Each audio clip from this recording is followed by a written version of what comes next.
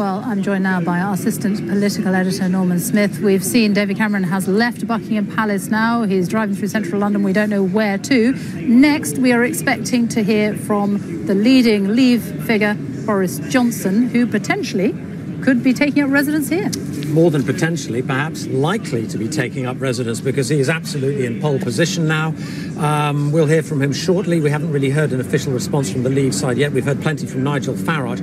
Nigel Farage has been urging a quick retreat from Europe, if you like. He doesn't want us to hang around. Everything we've heard from the official Leave campaign is, let's not rush this. But I think we can cross actually to the Leave campaign, and there's Gisela Stuart, Boris Johnson and Michael Gove. And Gisela Stuart is speaking. Went to the voting booth and made their decision about a relationship of over 40 years with the European Union. It was the largest and most extensive democratic exercise we have seen. And the people by a majority decided that they wished to leave the European Union. Vote Leave is a cross-party organisation, and we have always acted in a way which was in the interest of the country and not in sectional interests. I think it is now incumbent to all party leaders to also reflect to what extent they are representing and reflecting the views of the voters. This is the most extraordinary opportunity of democracy.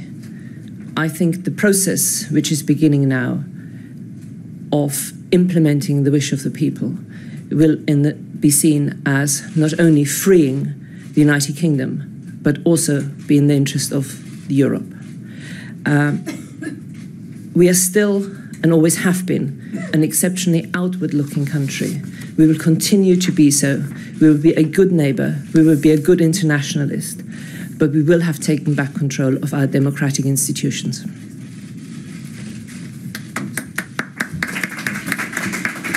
Thank you very much, Gisela. And I want to begin this morning by paying tribute to David Cameron, who has spoken earlier from Downing Street. And I know I speak for Michael in saying how sad I am that he has decided to step down, but obviously I respect that decision. I've known David Cameron for a very long time, and I believe he's been one of the most extraordinary politicians of our age. A brave and principled man who's given superb leadership of his party and his country for many years, reforming our public services, delivering one nation conservative government, making this country the most dynamic economy in Europe, and with his own brand of compassionate conservatism that rightly earned his party the first majority government for decades. It was his bravery that gave this country the first referendum on the European Union for 43 years, the first time that many of us have had the chance to vote explicitly on this question. Today, I think all of us politicians should thank the British people, because in a way they have been doing our job for us. They hire us to deal with the hard questions, and this year we gave them one of the biggest and toughest questions of all. Some people are now saying that was wrong, and that the people should never have been asked in this way. I disagree. I believe it was entirely right and inevitable, and indeed that there is no way of dealing with a decision on this scale except by putting it to the people. Because in the end, this question is about the people. It's about the right of the people of this country to settle their own destiny. It's about the very principles of our democracy, the rights of all of us to elect and remove the people who make the key decisions in their lives. And I think that the electorate have searched in their hearts and answered as honestly as they can, and as Gisela says, in a poll on a scale the like of which we have never seen before in this country, they have decided that it is time to vote to take back control. From a European Union that has become too remote, too opaque, and not accountable enough to the people it is meant to serve. In voting to leave the EU, it is vital to stress that there is now no need for haste, and indeed, as the Prime Minister has just said, nothing will change over the short term, except that work will have to begin on how to give effect to the will of the people and to extricate this country from the supranational system. And as the Prime Minister has rightly said, there is no need to invoke Article 50. And to those who may be anxious, whether at home or abroad, this does not mean that the United Kingdom will be in any way less united, nor indeed does it mean that it will be any less European. And I want to speak to the millions of people, directly to the millions of people who did not vote for this outcome, especially young people who may feel that this decision in some way involves pulling up a drawbridge or any kind of isolationism, because I think the very opposite is true. We cannot turn our backs on Europe. We are part of Europe. Our children and our grandchildren will continue to have a wonderful future as Europeans travelling to the continent, understanding the languages and cultures that make up our common European civilization, continuing to interact with the peoples of other countries in a way that is open and friendly and outward-looking. And I want to reassure everybody that, in my view, as a result of this, Britain will continue to be a great European power, leading discussions on foreign policy and defence and intelligence sharing and all the work that currently goes on to make our world safer. But there is simply no need in the 21st century to be part of a federal system of government based in Brussels that is imitated nowhere else on earth. It was a noble idea for its time. It is no longer right for this country. And it is the essence of our case that young people in this country can look forward to a more secure and more prosperous future if we take back the democratic control that is the foundation of our economic prosperity. I believe we now have a glorious opportunity. We can pass our laws and set our taxes entirely according to the needs of the UK economy. We can control our own borders in a way that is not discriminatory, but fair and balanced, and take the wind out of the sails of the extremists and those who would play politics with immigration. Above all, we can find our voice in the world again, a voice that is commensurate with the fifth biggest economy on earth. Powerful, liberal, humane, an extraordinary force for good in the world. And the most precious thing this country has given our continent is the idea of parliamentary democracy.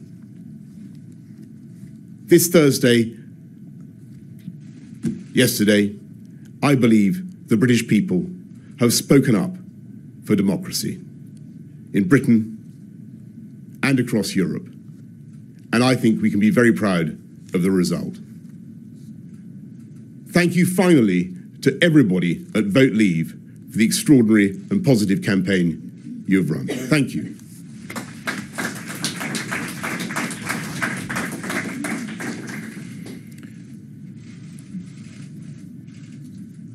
I want to join Boris in paying tribute to the Prime Minister. He has led this country with courage, dignity and grace. He and the Chancellor rebuilt our economy. He has made opportunity more equal in our society. He has exemplified the very best in public service. He deserves to be remembered as a great Prime Minister. He called this referendum so the British people could decide one big question. Should we leave the political structures of the European Union? The British people have given us all a very clear instruction, and I know that we in politics will work calmly, cooperatively, and consensually to implement that instruction from the people. The British people's vote to leave is the start of a process. And while that process is ongoing, our existing trading relationships with the European Union and the rest of the world will continue as before. In the coming days, government ministers and officials can meet to decide the next steps. Officials and diplomats can start scoping out the broad parameters for full-scale talks with our European friends and with the institutions in Brussels. Our shared mission is clear: securing the best possible terms for Britain. And of course, informal discussions should precede our formal negotiations. Overall, the changes that we will see will be a process of gradual divergence.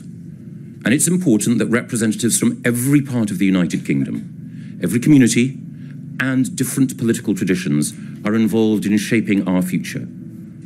And we should draw on wisdom from great minds outside politics. As we move forward, we should be in no doubt that Britain is embarking on a new chapter, but one that is in line with our best traditions. We have always been an open, inclusive, tolerant, creative, and generous nation. Open for business, open to trade, open to other cultures, open to the world. Now, we have a new chance to extend that openness even further. We can build a new, stronger, and more positive relationship with our European neighbours based on free trade and friendly cooperation. We can have democratic consent for an immigration policy that is fairer and more humane. We can demonstrate that our progressive, liberal, and democratic traditions are being renewed, and that we stand with all our allies as resolute as ever against intolerance and oppression. We can take our place as a self-governing democracy alongside other great nations, working for greater global development, security, and prosperity. And we can now, calmly and united, take our country forward in the spirit of the warm, humane, and generous values that are the best of Britain. Thank you. Of the extremists and those who would play politics with immigration. Above all, we can find our voice in the world again. A voice that is commensurate with the fifth biggest economy on earth.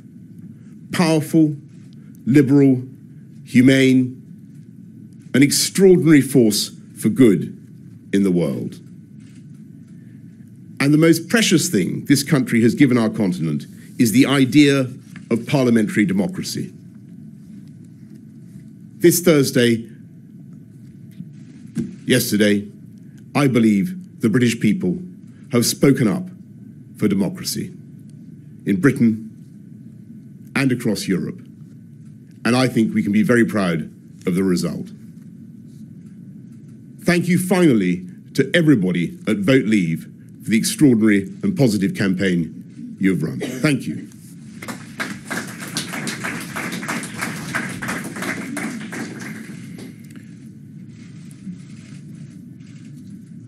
I want to join Boris in paying tribute to the Prime Minister. He has led this country with courage, dignity, and grace. He and the Chancellor rebuilt our economy.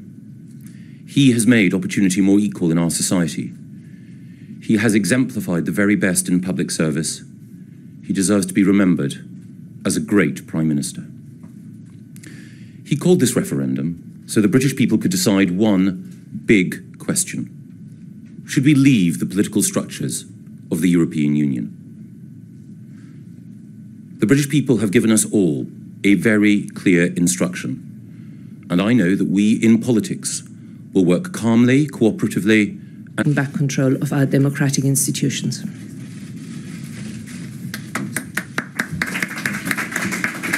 Thank you very much, Gisela. And I want to begin this morning by paying tribute to David Cameron, who has spoken earlier from Downing Street. And I know I speak for Michael in saying how sad I am that he has decided to step down, but obviously I respect that decision. I've known David Cameron for a very long time, and I believe he's been one of the most extraordinary politicians of our age.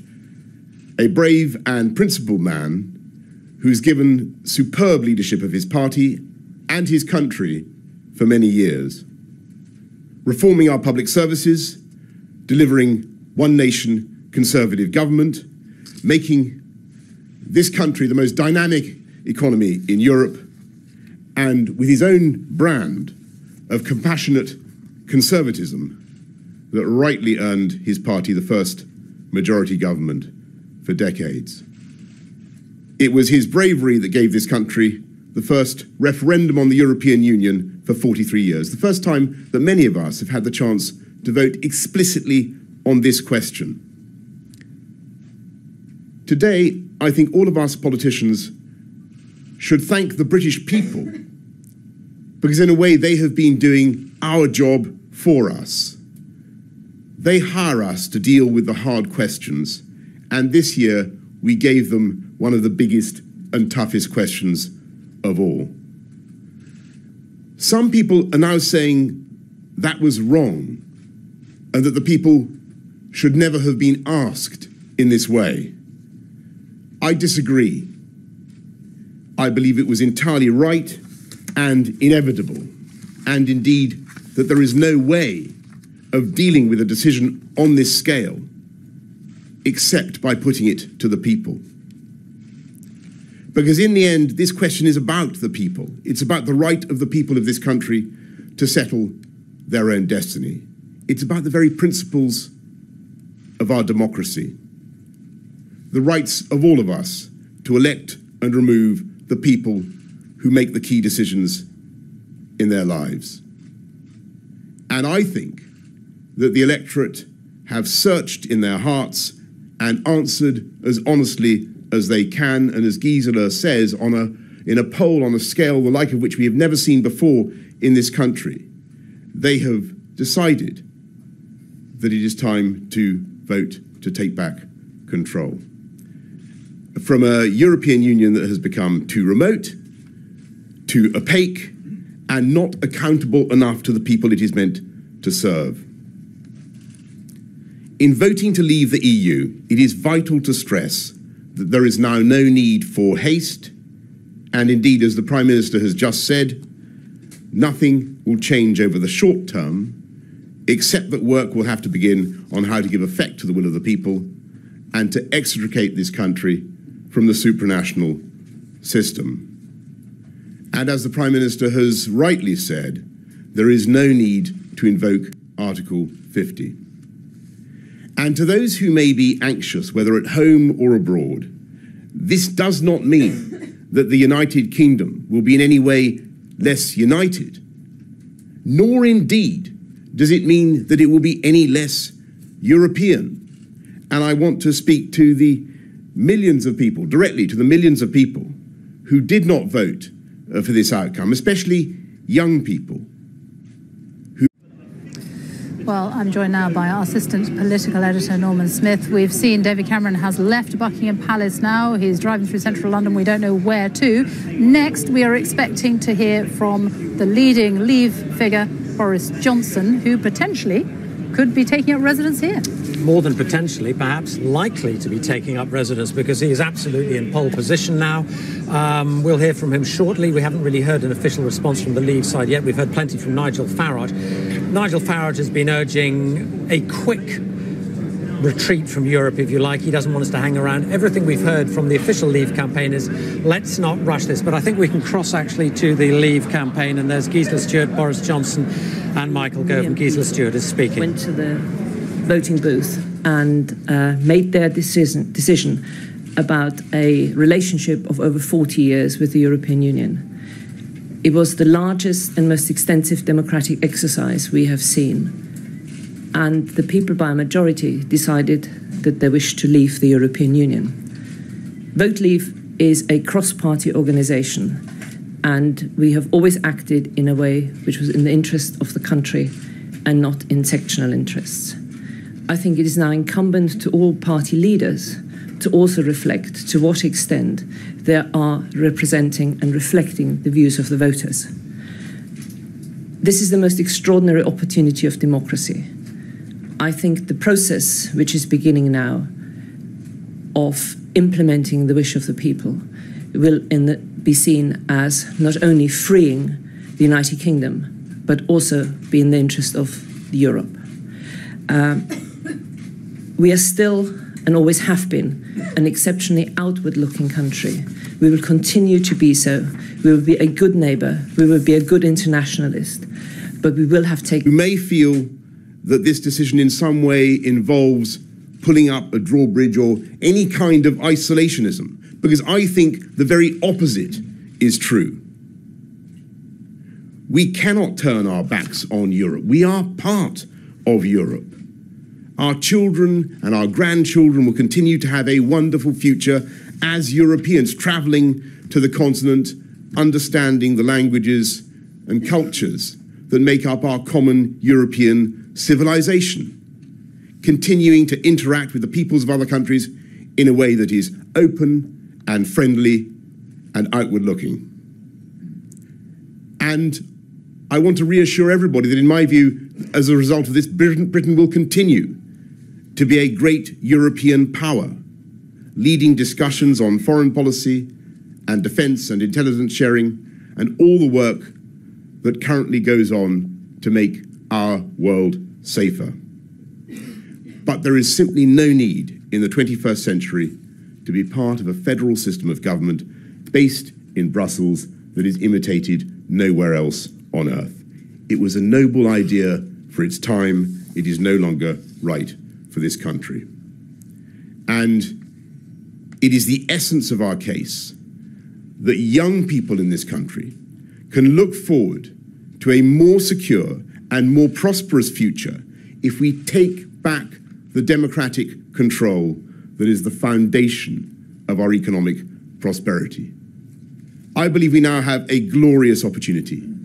We can pass our laws and set our taxes entirely according to the needs of the UK economy.